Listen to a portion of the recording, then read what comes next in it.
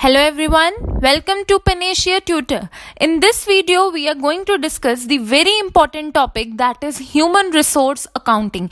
Human resource accounting हमारे main subject accounting and auditing का part है और इस वीडियो में हम basic introduction to human resource accounting और एक तरह के models of human resource accounting को discuss करेंगे. Basically दो तरह के methods होते हैं human resource accounting की valuation करने के लिए.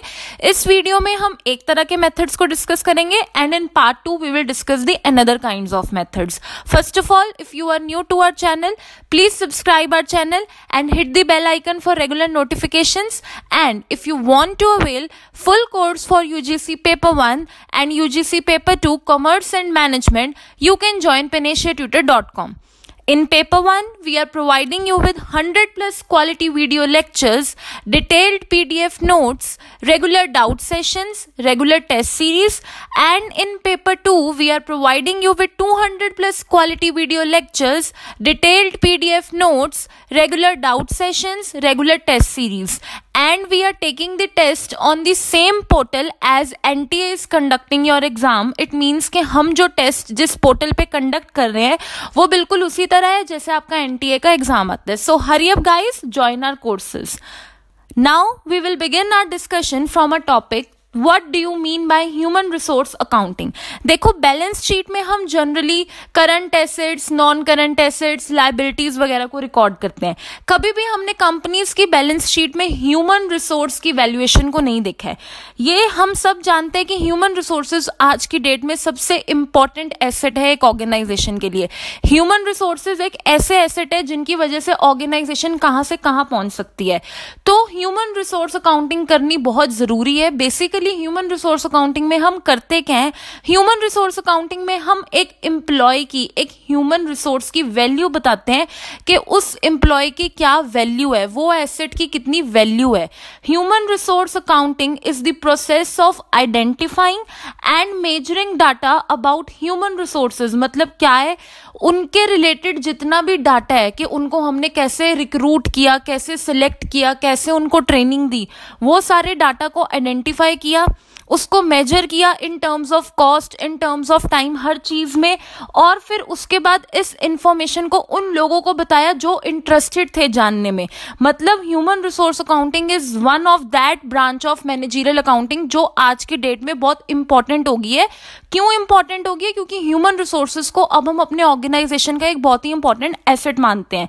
Now the other definitions as you can see on your screen, human resource accounting means accounting for people as the organisational resources. मैंने पहले बताया ह्यूमन रिसोर्सेज को ऑर्गेनाइजेशन का एक बहुत ही इंपॉर्टेंट एसेट माना जाता है आज की डेट में, और वैसे भी वो लोग एक इंपॉर्टेंट एसेट होते ही हैं. तो हम ह्यूमन रिसोर्सेज को ऑर्गेनाइजेशनल रिसोर्सेज की तरह ट्रीट करते हैं और उनकी अकाउंटिंग करते हैं. अकाउंटिंग इन द सेंस कितनी कॉस्ट लग रही है उन पे, कितनी वो वैल्यू हमारी कंपनी को दे रहे हैं, क्या कॉस्ट लगी उनको ट्रेनिंग देने में, क्या कॉस्ट लगी उनको रिक्रूट करने में, इस तरह से. ठीक है. It involves measuring the cost incurred by the private firms and public sectors to recruit, select, hire, train and develop the employees. मतलब जैसा कि मैंने आपको पहले बताया कि कितनी कॉस्ट लगी एक ह्यूमन रिसोर्स को कंपनी के अंदर डेवलप करने में और कितनी वो इकोनॉमिक वैल्यू दे रहे हैं हमारी ऑर्गेनाइजेशन में. तो ह्यूमन रिसोर्स अकाउंटिंग में बेसिकली हम 3 एस्पेक्ट्स का ध्यान रखते हैं. Please note down this point, that is evaluation of human resources. Human resources की परफॉर्मेंस को इवेल्युएट करना, कितनी वो वैल्यू दे रहे हैं ऑर्गेनाइजेशन को. Recording the valuation in the books of accounts, उस वैल्यूएशन को बुक्स ऑफ अकाउंट्स में रिकॉर्ड करना. And third aspect is presenting the information in the financial statements for communication to the interested parties. मतलब इन चीज पे ध्यान देना, मतलब उन पार्टीज को कम्युनिकेट करना इस इंफॉर्मेशन को जो लोग इंटरेस्टेड हैं उनके बारे में जानने में. So the human resource accounting comprises of 3 aspects. In 3 aspects को आप समझ गए हो. क्या था? ह्यूमन रिसोर्सेज को इवेल्युएट करना. Evaluation means in terms of everything, कितनी उनके ऊपर कॉस्ट इनकर हो रही है, कितनी वो कंपनी को वैल्यू प्रोवाइड कर रहे हैं. Second, recording the valuation in the books of accounts, इस वैल्यूएशन को बुक्स ऑफ अकाउंट्स में रिकॉर्ड करना. And third is presenting the information in the financial statements for communication to the interested party. और financial statements में human resources की value को बताना उन पार्टीज को, those who are interested to know कि आपकी कंपनी में आपकी एम्प्लॉय की क्या वैल्यू है। तो ये क्या था हमारा meaning of human resource accounting. The next topic which we are going to discuss is objectives of human resource accounting. अब ह्यूमन रिसोर्स अकाउंटिंग क्यों की जाती है? देखो, ह्यूमन रिसोर्स अकाउंटिंग करने का सबसे इंपॉर्टेंट ऑब्जेक्टिव तो यही है कि आज की डेट में human resources are one of the most important and most valuable asset of the organisation. Without human resource, without the intelligence of human resource, कोई भी ऑर्गेनाइजेशन टॉप पे नहीं पहुंच सकती है। तो इतने जब इंपॉर्टेंट होते हैं ह्यूमन रिसोर्सेज एक ऑर्गेनाइजेशन के लिए, तो इट इज वेरी इंपॉर्टेंट कि उनकी अकाउंटिंग की जाए, उनको बैलेंस शीट में शो किया जाए कि हाँ क्या वैल्यू है हमारे ह्यूमन रिसोर्स के एसेट की। So the first objective is the aim of HR accounting is to depict the potential of the employees in monetary terms। जैसा कि मैंने बताया कि हमें पता है कि हाँ मेरा ये एक XYZ एम्प्लॉय है, ये बहुत टैलेंटेड है, इसके अंदर बहुत टैलेंट है, इसने मेरी ऑर्गेनाइजेशन के लिए बहुत काम किया है, लेकिन मैं ह्यूमन रिसोर्स अकाउंटिंग क्यों कर रही हूँ? ताकि मैं एक मॉनेटरी टर्म्स में बता सकूं कि हाँ उसने मेरी ऑर्गेनाइजेशन को कितनी वैल्यू प्रोवाइड की है, ताकि मैं एक मॉनेटरी टर्म्स में बता सकूं कि वो कितना बेनिफिशियल है मेरी कंपनी के लिए। ठीक है। The next objective is to depict the cost of human resources, that is expenditure incurred on training, selecting and the quality of employees। मैंने पहले बताया ह्यूमन रिसोर्स अकाउंटिंग इसलिए भी की जाती है ताकि हम डिपिक्ट कर सके कि ह्यूमन रिसोर्सेज की कॉस्ट क्या है, कितनी कॉस्ट लगी है उनको डेवलप करने में, कितनी कॉस्ट लगी है उनको ट्रेनिंग देने में। ठीक है। सो to depict the cost of human resources. The next objective of human resource accounting is to depict the value of human resource. क्या है? पिछले पॉइंट में हमने डिस्कस किया था कि कॉस्ट ऑफ ह्यूमन रिसोर्स क्या है। इस पॉइंट में मैं क्या बता रही हूं आपको, what is the value of human resource. एक ऑर्गेनाइजेशन के अंदर ह्यूमन रिसोर्स की क्या वैल्यू है, कितनी वैल्यू वो मेरी ऑर्गेनाइजेशन को दे रहा है, क्या बेनिफिट वो मेरी ऑर्गेनाइजेशन को प्रोवाइड कर रहे हैं, मॉनेटरी टर्म्स में बताएंगे। ठीक है। The next objective is to monitor effectively the use of human resources by the management। इस चीज को मॉनिटर करना कि क्या ह्यूमन रिसोर्सेज जो हैं वो इफेक्टिवली यूज किए जा रहे हैं एक ऑर्गेनाइजेशन में। To monitor effectively the use of human resource by the management, मतलब जिस एम्प्लॉय के अंदर जितना पोटेंशियल है, क्या वो अपने उस पोटेंशियल जितना ही काम कर रहा है, क्या मैनेजमेंट उसके पोटेंशियल को इफेक्टिवली यूज कर रही है नहीं कर रही, तो इस चीज को मॉनिटर करना। And the last objective is to have an analysis of the human assets. हमारे जो ऑर्गेनाइजेशन के सबसे इंपॉर्टेंट एसेट्स हैं वो कौन से हैं? Human resource. तो उनका एनालिसिस करना, चेक करना, क्या उनके साथ अच्छा ट्रीट किया जा रहा है, क्या जो वो ऑर्गेनाइजेशन को वैल्यू दे रहे हैं, क्या इन रिटर्न ऑर्गेनाइजेशन उनके लिए क्या कर रही है। तो बेसिकली ह्यूमन रिसोर्स अकाउंटिंग के मेन दो जो ऑब्जेक्टिव है वो यही है कि ह्यूमन रिसोर्सेज की कॉस्ट को कैलकुलेट करना और क्या कैलकुलेट करना कि वो इन रिटर्न ऑर्गेनाइजेशन को क्या वैल्यू प्रोवाइड कर रहे हैं। ठीक है। तो ये थे हमारे objectives of human resource accounting.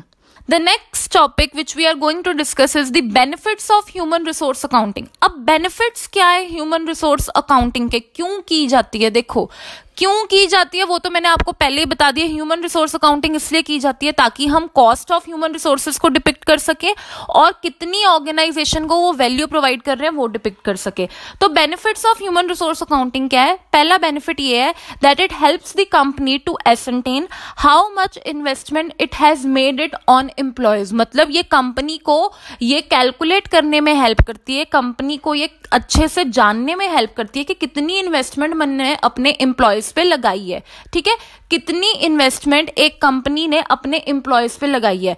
ये ह्यूमन रिसोर्स जो अकाउंटिंग है ना, ये बेसिकली कंपनी को बताती है कि कितनी वैल्यू है तुम्हारे एम्प्लॉय की, कितनी वैल्यू है तुम्हारे ह्यूमन रिसोर्स एसेट की। तो ये आज की डेट में करनी बहुत जरूरी है क्योंकि human resources are one of the most important assets of the organisation. ठीक है। नेक्स्ट पॉइंट क्या है हमारा? How much return the company can expect from this investment. अब ह्यूमन रिसोर्स अकाउंटिंग इसलिए भी की जाती है, देखो जब मैं किसी चीज पे खर्चा कर रही हूँ तो एक यही चीज सोच के खर्चा करूंगी ना कि हाँ इन रिटर्न वो फ्यूचर में मुझे कितना बेनिफिट देगी। आज मैं एक इतनी महंगी गाड़ी ले रही हूँ तो मैं ये फ्यूचर में सोचती हूँ ना कि वो मुझे इन फ्यूचर क्या फायदा देगी। अगर आज मैं एक इतनी महंगी प्लांट खरीद रही हूँ या आज मैं अगर एक इतना महंगी मशीनरी खरीद रही हूँ तो मैं इन फ्यूचर जरूर सोचूंगी कि इन फ्यूचर वो मुझे क्या बेनिफिट देगी। तो इसी तरह से अगर मैं अपने ह्यूमन रिसोर्सेज पे इन्वेस्टमेंट लगा रही हूँ तो मैं ये सोच के लगाऊंगी कि वो इन फ्यूचर मुझे क्या रिटर्न देंगे, इन फ्यूचर मुझे उनसे क्या रिटर्न मिलेगा। ठीक है। Next is it provides the scope for advancement and development of employees by effective training and development. Basically human resource accounting जो है वो हमें बताती है कि किस एम्प्लॉय को कितनी ट्रेनिंग की जरूरत है, किस एम्प्लॉय को डेवलपमेंट की जरूरत है, क्यों, और ये भी बताती है कि क्या क्या एडवांसमेंट आनी चाहिए इस टेक्निक में. अब देखो अगर सपोज करो किसी एम्प्लॉय के ऊपर कॉस्ट इतनी ज्यादा लग रही है लेकिन वो इन रिटर्न इतना बेनिफिट नहीं दे पा रहा, तो मुझे पता लगेगा ना कि हाँ इस एम्प्लॉय के अंदर कोई कमी है, इसको ट्रेनिंग की जरूरत है, इसको डेवलपमेंट की जरूरत है. तो ह्यूमन रिसोर्स अकाउंटिंग से हमें पता लगता है, हमें ये अच्छे से जानने में हेल्प होती है कि किस एम्प्लॉय को कितनी ट्रेनिंग की जरूरत है, कितनी डेवलपमेंट की जरूरत है. ठीक है, तो बेसिकली ऑब्जेक्टिव्स आप कह लो, बेनिफिट्स आप कह लो, ह्यूमन रिसोर्स अकाउंटिंग की ही इसीलिए जाती है ताकि हमें पता लग पाए कि हमारे ऑर्गेनाइजेशन के जो one of the most important asset है उसकी कंपनी के अंदर क्या वैल्यू है.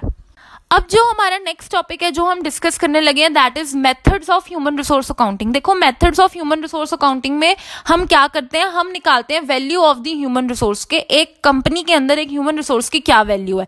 तो ह्यूमन रिसोर्स की वैल्यू निकालने के ना हमारे पास दो तरह के मॉडल्स होते हैं. एक होते हैं कॉस्ट बेस्ड मॉडल्स, ठीक है, जिसको हम इस वीडियो में डिस्कस करेंगे, और एक होते हैं हमारे पास मॉडल्स जिसके अंदर हम present value of human resource को कंसिडर करते हैं. ठीक है, तो कॉस्ट बेस्ड मॉडल्स जो हम इस वीडियो में डिस्कस करेंगे वो है हमारे historical cost method, replacement cost method, opportunity cost method and the standard cost method. ठीक है, और मेथड्स जिनके अंदर हम present value of human resource को कंसीडर करते हैं वो कौन से होते हैं, present value of future earnings model, reward valuation model, net benefit model, certainty equivalent net benefit model and the aggregate payment method. ये जो मॉडल्स जिनके अंदर हम present value of human resource को कंसीडर करते हैं वो हम अपने वीडियो के पार्ट 2 में डिस्कस करेंगे, और इस वीडियो में हम डिस्कस करेंगे कॉस्ट बेस्ड मॉडल्स को, और हम देखेंगे कि एक ऑर्गेनाइजेशन के अंदर ह्यूमन रिसोर्स की वैल्यू कैसे निकाली जाती है. ठीक है, तो अब हम डिस्कशन अपनी स्टार्ट करेंगे methods of human resource accounting और कौन से मॉडल्स के साथ, कॉस्ट बेस्ड मॉडल के साथ.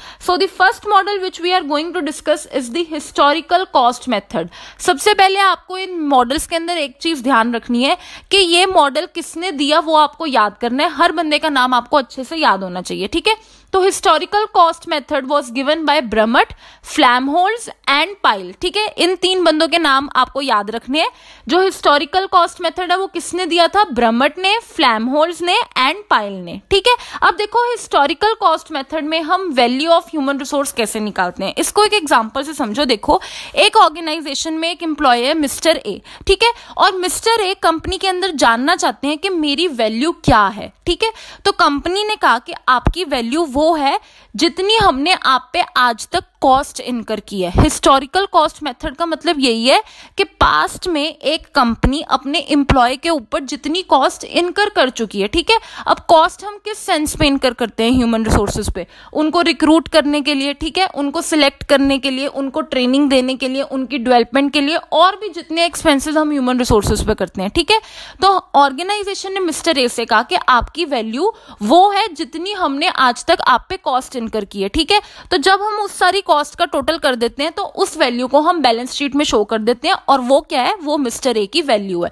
ठीक है, तो हिस्टोरिकल कॉस्ट मेथड में ह्यूमन रिसोर्सेज की वैल्यू को कैसे कैलकुलेट किया जाता है, हिस्टोरिकल कॉस्ट मेथड में ह्यूमन रिसोर्स की वैल्यू को हम कैलकुलेट करते हैं आज तक ऑर्गेनाइजेशन ने जितनी कॉस्ट इनकर की है अपने एम्प्लॉय के ऊपर. अब वो कॉस्ट किसी भी सेंस में हो सकती है, ट्रेनिंग में हो सकती है, रिक्रूटमेंट में हो सकती है, सिलेक्शन में हो सकती है, उसके डेवलपमेंट के लिए हो सकती है, या कुछ भी एक्सपेंसेस, जो भी एक्सपेंसेस कंपनी ने अपने एम्प्लॉय के लिए किए हैं वो क्या है, उसकी कॉस्ट है. ठीक है, तो ये लिखा हुआ है it is based upon the concept that there are certain cost incurred by the organisation with regard to human resources. मैंने आपको पहले बताया कंपनी इनकर करती है ना कॉस्ट किसी भी टर्म्स में हो सकती है, वो सारी कॉस्ट का टोटल करके हम क्या करते हैं, बैलेंस शीट में शो कर देते हैं, और वो क्या होती है, ह्यूमन रिसोर्स की वैल्यू. ठीक है, एक और पॉइंट आपने ध्यान रखना है that is in this approach the actual cost incurred on recruiting, selecting, hiring, training and development of human resource of the organization is maintained. ठीक है, और क्या कर देते हैं, हम उसको राइट ऑफ कर देते हैं और बैलेंस शीट में शो कर देते हैं. ठीक है, जैसे हम लोग अपने जो हमारे फिजिकल एसेट्स होते हैं उनके ऊपर क्या लगाते हैं, हम डेप्रिसिएशन लगाते हैं ना, वैसे ही जो ह्यूमन रिसोर्सेज होते हैं ना, वो हमारे इनटेंजिबल एसेट्स होते हैं, तो उनको डेप्रिशिएट नहीं करते, उनको क्या करते हैं, एमोर्टाइज करते हैं। तो आपको बस ये पॉइंट को ध्यान रखना है, इस पॉइंट के इतने डिटेल में जाने की जरूरत नहीं है, बस आपको ये पता होना चाहिए हिस्टोरिकल कॉस्ट मेथड में ह्यूमन रिसोर्स की वैल्यू कैसे निकाली जाती है। जितनी पास्ट में कंपनी ने एक अपने ह्यूमन रिसोर्स के ऊपर कॉस्ट इनकर की है, उसका सारा टोटल करके हम क्या करते हैं, बैलेंस शीट में शो कर देते हैं, और वो क्या होती है, वो हमारे ह्यूमन रिसोर्स की वैल्यू होती है। ठीक है, historical cost method is very easy. Historical cost method नाम से ही पता लग रहा है, वैल्यू ऑफ ह्यूमन रिसोर्स क्या होगी, जितनी पास्ट में, जितने हिस्ट्री में आपने अपने एम्प्लॉय के ऊपर खर्चा किया है, वो क्या है, उसकी वैल्यू है। ठीक है, तो ये था हमारा हिस्टोरिकल कॉस्ट मेथड, और ये मेथड किसने दिया था, ब्रमट ने, फ्लैमहोल्ट्ज ने एंड पाइल ने। ठीक है, now moving towards our next method, that is the replacement cost approach या रिप्लेसमेंट कॉस्ट मेथड। ठीक है, सबसे पहले पॉइंट जो हमने ध्यान रखना है वो क्या है कि ये मेथड किसने दिया था। This method was given by Rensis Likert and Eric जी फ्लेमहोल्ट्ज। ठीक है, ये मेथड किसने दिए, रेंसिस लिकट एंड एरिक जी फ्लेमहोल्ट्ज। ठीक है, अब इस मेथड के अंदर क्या होता है, according to this method the value of employ is estimated as the cost of replacement with the new employ of equivalent ability and efficiency. ठीक है, अब इसके अंदर आपको क्या ध्यान रखना है, देखो इसको भी हम एक एग्जांपल से समझते हैं। ठीक है, जैसे फॉर एग्जांपल अगर मैं अपनी प्रीवियस एग्जांपल को कंटिन्यू करूं कि मिस्टर ए हैं और वो ऑर्गेनाइजेशन में अपनी वैल्यू जानना चाहते हैं। ठीक है, तो कंपनी ने कहा कि आपकी वैल्यू वो है कि अगर आज की डेट में मैं आपको रिप्लेस कर देता हूं, मतलब अगर आज की डेट में आपकी जगह कोई और एम्प्लॉय आता है, ठीक है, और वो जो नया एम्प्लॉय आ रहा है उसका नाम क्या है, मिस्टर बी। ठीक है, तो मिस्टर बी के लिए मैंने जितना खर्चा किया, अब मिस्टर बी पे मैंने जितनी कॉस्ट इनकर की, अब मैं मिस्टर बी पे क्या क्या कॉस्ट इनकर कर सकती हूँ, उनकी रिक्रूटमेंट के लिए मैंने जो कॉस्ट इनकर की, उनकी सिलेक्शन के लिए, उनकी ट्रेनिंग के लिए, उनकी डेवलपमेंट के लिए, उनकी हायरिंग के लिए, मतलब कंपनी ने मिस्टर ए को कहा कि आपकी वैल्यू वो है कि अगर मैं आपको रिप्लेस करके मिस्टर बी को रख रहा हूं और मिस्टर बी पे जितनी कॉस्ट इनकर कर रहा हूं वो क्या है, आपकी वैल्यू है। इसीलिए इस मेथड का नाम क्या है, रिप्लेसमेंट कॉस्ट मेथड। मतलब अगर एक एम्प्लॉय अपनी वैल्यू को जानना चाहता है तो इस मेथड के अकॉर्डिंग क्या है कि अगर हम उस एम्प्लॉय को रिप्लेस करके उसकी जगह बिल्कुल ही उसके जैसा बंदा मतलब उसके जैसे टैलेंट का बंदा, उसके जैसा ही स्किल्ड बंदा और उसकी ही पोजीशन पे अगर कोई सेम बंदा लेके आ रहा है, उस बंदे को लाने के लिए कंपनी ने जितनी कॉस्ट इनकर की है वो क्या होगी, value of the human resource in replacement cost method.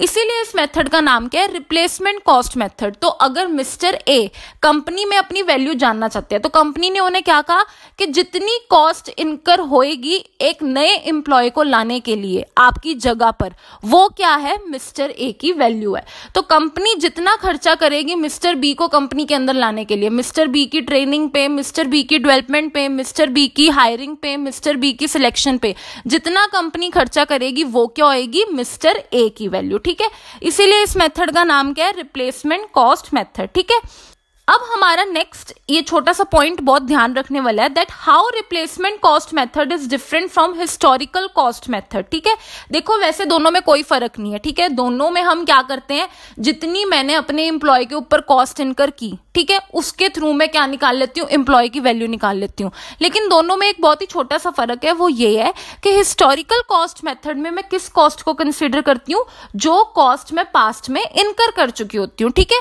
और रिप्लेसमेंट कॉस्ट मेथड में जो कॉस्ट होती है वो मैंने अभी इनकर करनी होती है। ठीक है, क्यों, क्योंकि अगर मैं अपने एम्प्लॉय को रिप्लेस करूंगी, उसकी जगह कोई नया एम्प्लॉय लेके आऊंगी और कॉस्ट इनकर करूंगी, तो वो क्या होएगी, हमारे एम्प्लॉय की वैल्यू निकल जाएगी। तो हिस्टोरिकल कॉस्ट मेथड में क्या होता है, कंपनी कॉस्ट ऑलरेडी इनकर कर चुकी होती है, फिर वो एम्प्लॉय को अपनी वैल्यू बताती है। ठीक है, और रिप्लेसमेंट कॉस्ट मेथड में होता है कि कंपनी ने अभी ये कॉस्ट को इनकर करना होता है। ठीक है, अभी कंपनी ने अपने एम्प्लॉय को रिप्लेस करना होता है और उसकी वैल्यू जाननी होती है, और उसकी वैल्यू तभी जान सकते हैं जब वो नए एम्प्लॉय के ऊपर कॉस्ट इनकर करेंगे।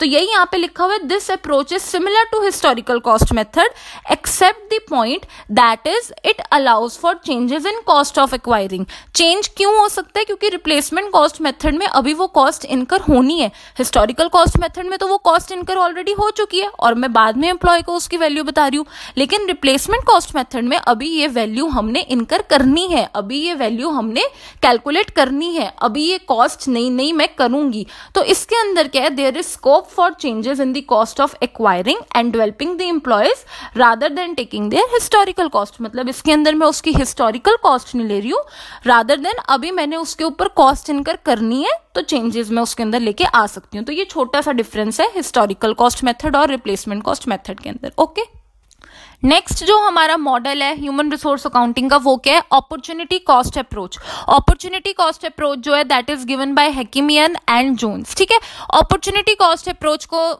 समझने से पहले आपको अपॉर्चुनिटी कॉस्ट का मतलब पता होना चाहिए। Opportunity cost means cost of next best alternative, ये हम +2 से पढ़ते आ रहे हैं। ठीक है, अब ये अपॉर्चुनिटी कॉस्ट का मतलब इस मेथड में कैसे अप्लाई होता है अब आपने वो समझना है। ठीक है, एक इंपॉर्टेंट पॉइंट जो आपने अपॉर्चुनिटी कॉस्ट अप्रोच में ध्यान रखना है कि ये जो हमारा मेथड है that is applicable only in case of those employees which are scars, मतलब जिनका ऑल्टरनेटिव आसानी से नहीं अवेलेबल है, जो कि स्कार्स एम्प्लॉयज है, मतलब जो कि बहुत इंपॉर्टेंट लोग हैं और उनका ऑल्टरनेटिव हमें इतनी आसानी से अवेलेबल नहीं है।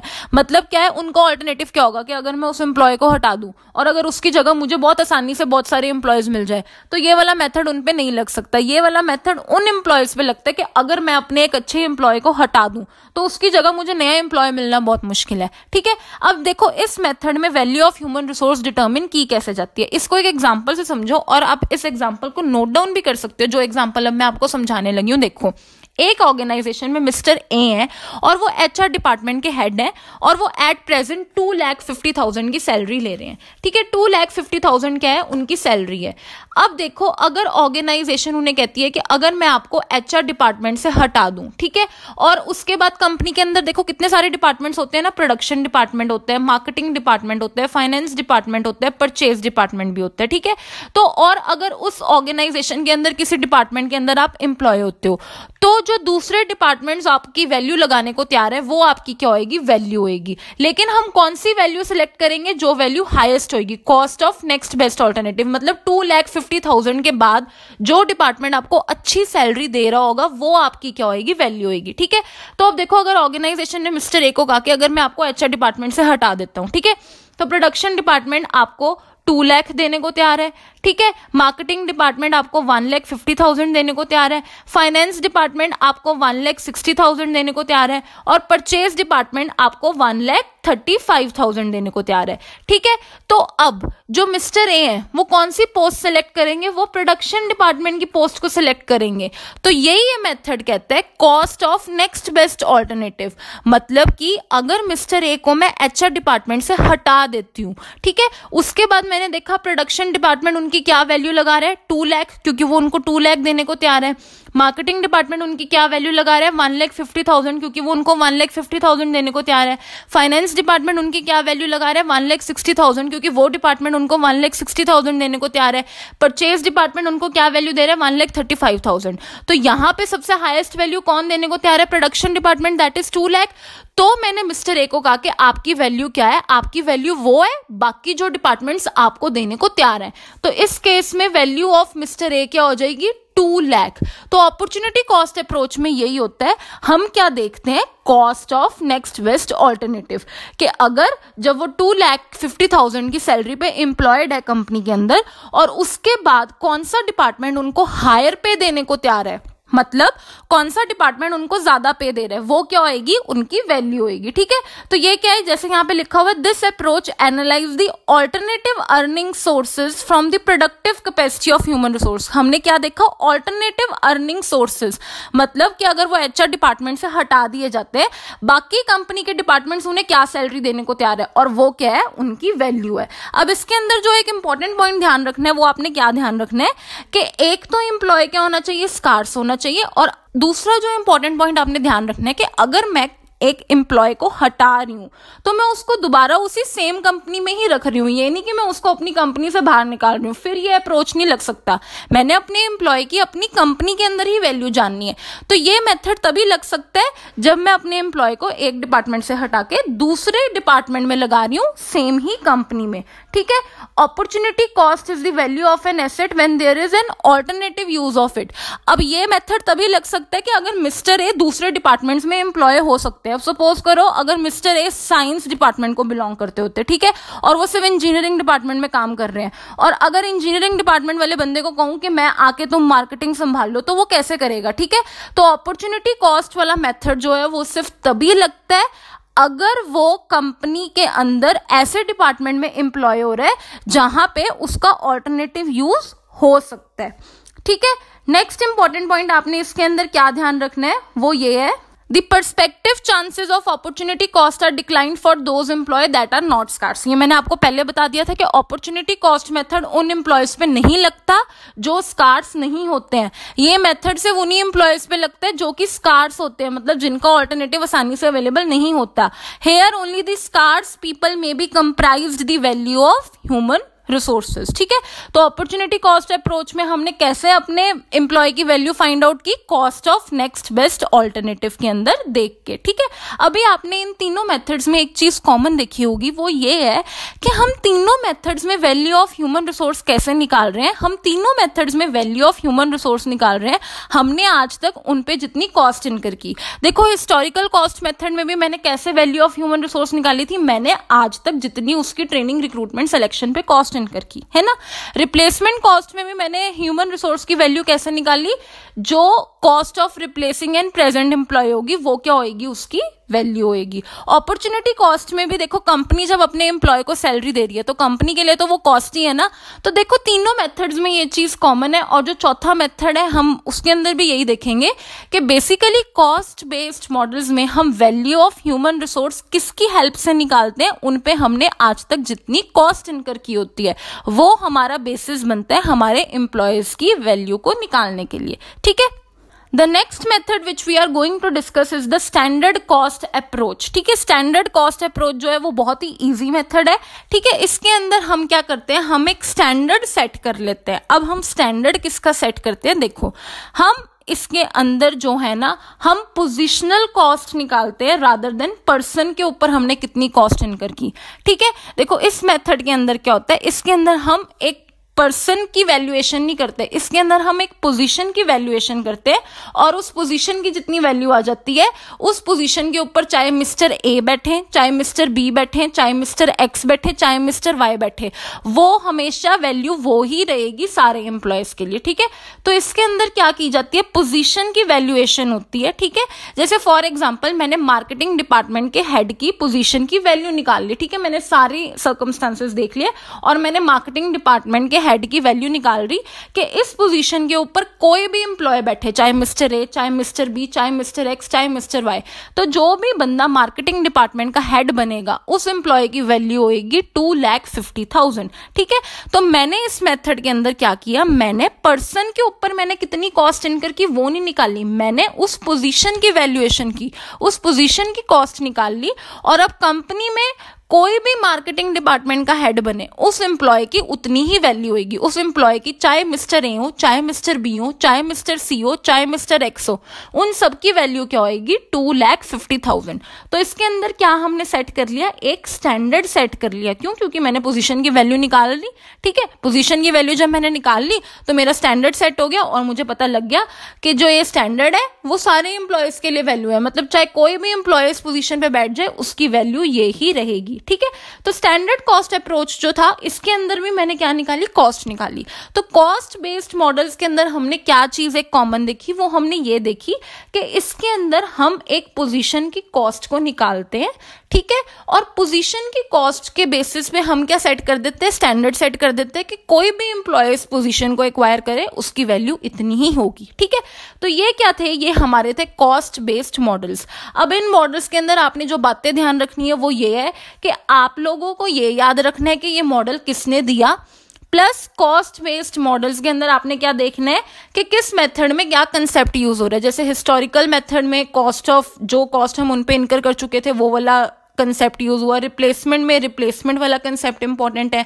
अपॉर्चुनिटी कॉस्ट अप्रोच में एक बात आपने ध्यान रखनी है कि अपॉर्चुनिटी कॉस्ट का आपको मतलब पता होना चाहिए, cost of next best alternative, ठीक है, दूसरे डिपार्टमेंट के एम्प्लॉय की क्या वैल्यू निकाल रहे हैं। और स्टैंडर्ड कॉस्ट अप्रोच में हमने स्टैंडर्ड सेट कर दिया, किसका, एक पोजीशन का स्टैंडर्ड सेट कर दिया और उसके हिसाब से हमने अपने एम्प्लॉय की वैल्यू निकाल ली, ठीक है। So this was all about the cost based models. इस वीडियो में हमने कॉस्ट बेस्ड मॉडल्स को डिस्कस किया। हम अपनी नेक्स्ट वीडियो में वैल्यू बेस्ड मॉडल्स को डिस्कस करेंगे, जिसके अंदर हम present value of human beings को कंसीडर करते हैं, ठीक है। Now we will discuss one question relating to this concept. The question, as you can see on your screen, the question is when the cost incurred on recruiting, training and developing the employees is considered for determining the value of employee, ठीक है। ध्यान से question को पढ़ो, क्या इन्होंने पूछा है। जब हम जो कॉस्ट इनकर करते हैं रिक्रूटिंग पे, ट्रेनिंग पे, डेवलपिंग पे, सिलेक्शन पे एम्प्लॉय की, ठीक है, तो ये कौन सा मेथड होता है। First option is replacement cost approach, second option is historical cost approach, third option is opportunity cost approach, D option is standard cost approach. देखो चारों मेथड्स को रिवाइज करो। रिप्लेसमेंट कॉस्ट अप्रोच में क्या होता है, cost of replacing N employ, और हमारे क्वेश्चन पे कहीं पे भी रिप्लेसमेंट वर्ड की बात नहीं की गई है, तो ए ऑप्शन तो हमारा एलिमिनेट हो गया, ठीक है। फिर हम आते हैं देखो अपने सी ऑप्शन पे, that is opportunity cost approach. Opportunity cost approach कहां पे यूज होगा, एक तो सबसे पहला पॉइंट हमें जो दिखना चाहिए वो क्या है कि are employ should be scars. ना हमें यहाँ पे कोई स्कार्स वर्ड दिख रहा है और ना ही हमें यहाँ पे कोई ऑल्टरनेटिव यूज का ऑप्शन दिख रहा है, ठीक है, तो सी ऑप्शन भी हमारा एलिमिनेट हो गया। नेक्स्ट हमारा ऑप्शन है standard cost approach. Standard cost approach में तो हमेशा हम क्या करते हैं, हम पोजीशन की वैल्यू निकालते हैं। हमने वो तो देखना ही नहीं है कि हमने एक ह्यूमन रिसोर्स के ऊपर कितना खर्चा किया, हमने तो पोजीशन की कॉस्ट निकाल दी, पोजीशन की वैल्यू निकाल दी, और उस पोजीशन पे चाहे जो मर्जी बंदा बैठे उसकी वैल्यू वो ही रहेगी, ठीक है। तो ये ऑप्शन भी एलिमिनेट हो गया। तो इसका आंसर क्या होगा, historical cost approach. So the right answer is B, that is historical cost approach, क्योंकि उन्होंने क्या पूछा हुआ है, when the cost incurred on recruiting, training and developing the employees considered. तो हम लोग हिस्टोरिकल कॉस्ट मेथड में किस कॉस्ट को कंसीडर करते हैं, वो कॉस्ट को कंसीडर करते हैं जो हम एम्प्लॉय पे ऑलरेडी इनकर कर चुके होते हैं, ठीक है। So this was all about the cost based models of human resource accounting. Human resource accounting एक ऐसा कंसेप्ट है जिसके अंदर से आपको प्रैक्टिकल क्वेश्चन नहीं आएगा, ठीक है। इसके अंदर आपको क्वेश्चंस आ सकते हैं स्टेटमेंट फॉर्म में, इसके अंदर आपको क्वेश्चंस आ सकते हैं असर्शन रीजन की फॉर्म में, इसके अंदर आपको क्वेश्चन आ सकते हैं कि कौन सा मॉडल किस बंदे ने दी है, ठीक है। तो आपको ये 2-3 चीजों का ध्यान रखना है। This was part 1 of human resource accounting. In our part 2 we will discuss the value based models, जिसके अंदर हम present value of human beings को consider करेंगे। So this was all about this video. Thank you for watching this video. If you liked our video, do subscribe our channel and hit the bell icon for regular notifications. And if you have any doubt, you can contact us on the given mail ID and you can even WhatsApp us. Thank you.